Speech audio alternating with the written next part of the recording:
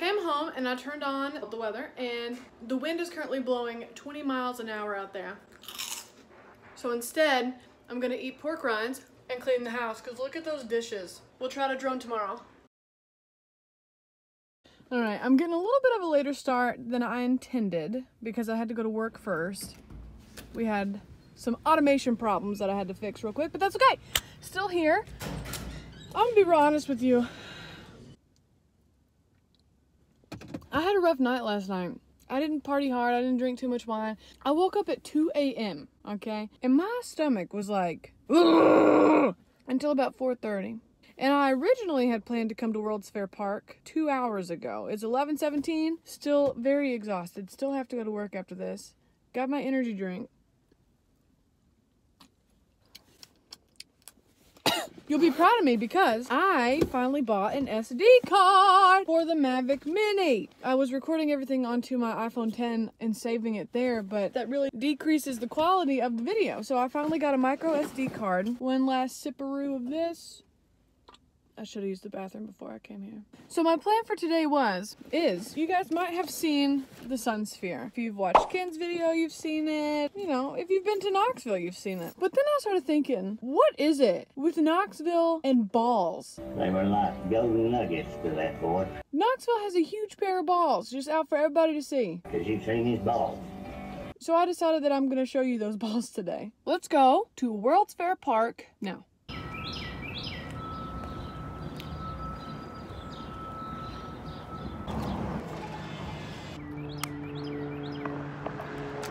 Gotta get my little stickeroos.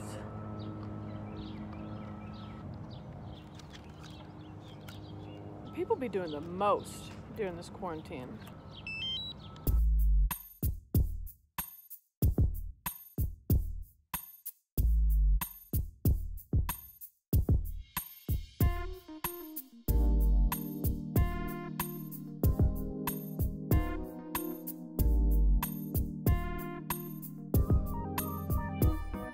The Knoxville Sunsphere is probably actually one of the most distinctive things about Knoxville. It was built in the 1982 World's Fair.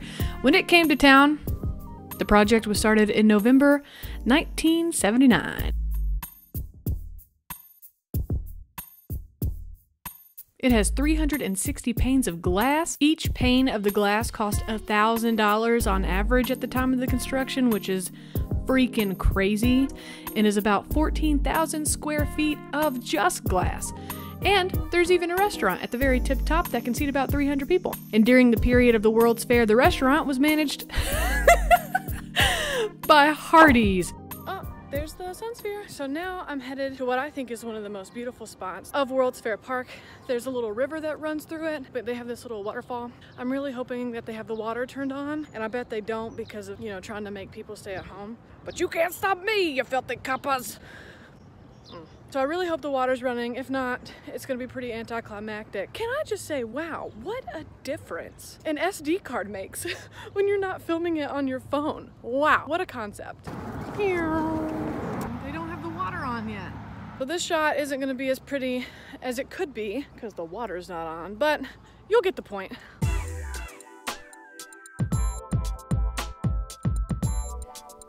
The Sunsphere stands at 266 feet high and 26 stories tall. The 24-karat gold-dusted filled glass-paneled ball is 75 feet in diameter. That is one bougie ball. The Sunsphere and the amphitheater are the only two remaining structures from the 1982 World's Fair.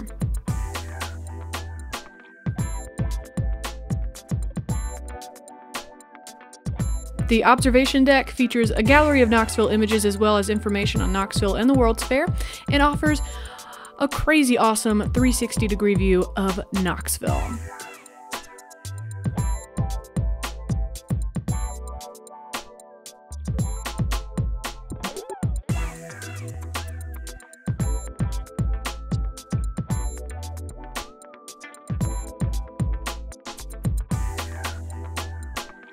So in that last clip, you saw a little park hop guy who was very obviously watching me. So I'm just gonna get my shit and go before he confronts me about anything because I don't handle confrontation very well. Just add a little bonus. Y'all wanna see some colorful stairs? Did you say no? That's too damn bad! I didn't know this, but these stairs are actually known as the hypnotic stairs. These steps are right across the road from World's Fair Park. It was actually done in 2017. And that is all the information I have on these stairs.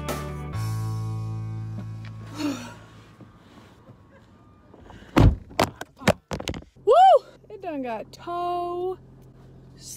The cop made me feel uneasy, even though he didn't say anything to me. And I could fly there. I guess I feel like I'm not educated enough in the world of droning to be able to hold my own if someone were to challenge me. Not challenge me, that's a bit dramatic. You get what I'm saying. So let's go see if that second ball is available. There she is! I'm really freaking sad because I just sat in my beautiful blue car for 20 minutes, no joke, trying to get LAANC flight approval to fly around this ball that I'm about to show you, and I can't. So instead, I'm gonna do a little bit of jaywalking if you don't mind, and I'm just gonna have to show you on my phone. So here's the other ball that exists in Knoxville. This is so anticlimactic now! I'm pissed! Alright, here it is. Boop! In a big basketball. Boop, boop, boop. So anyways, I was gonna go fly over there. I guess I could cross the street. We just gonna keep jaywalking. What an adventure we are on today, everyone. I was gonna make really bad jokes about balls, but here we go. Knoxville is actually home to the Women's Basketball Hall of Fame, and it's the only facility of its kind dedicated to all levels of women's basketball, but it's also home to the world's largest basketball. The Baden ball measures 30 feet tall and weighs 10 tons. I wonder if I can get closer. I mean, the worst they can tell me to do is get off the property, right? It even has characteristics of a real basketball and has 96,000 dimples, which is almost as many dimples as the back of my thighs during this quarantine and stress eating. Was today a total bust? No. And I'm trying not to be too sad about not being able to drone up there. But hey, still got some cool shots of the Sunsphere. Still almost ran into a cop. Showed you Knoxville's balls. They were like golden nuggets. Today's not a total bust. I got to get out and I got to fly, so it's a good day. So there's that ball. And then right across from it, past downtown, there's the other ball. Knoxville and its balls. Well, thanks for coming along with me, even though it didn't. It was beautiful, and I finally got to get out and fly. Finally got an SD card, and you still saw the second ball, even though I didn't get to fly it. So thanks for going on this adventure with me. I'm gonna go to work now. I cannot believe I almost forgot the most important part. Our local drone expert. Okay, Beans, you've seen me doing some editing. I've shown you the drone video. Your opinions, please. I woke her up from a nap, so she's kind of grumpy. All right, thank you for your opinion. Thank you. All right, well, you heard it here, folks. Me, local drone expert Beans here. We will see you next time.